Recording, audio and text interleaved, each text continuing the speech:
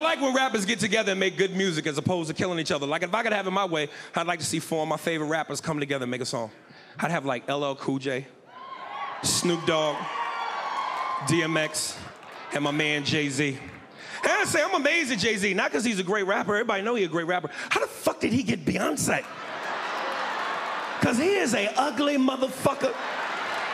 Like, is it me or does that nigga look like Joe Camel? Am I the only one to see that shit? He could finish a whole stick of chapstick in one use.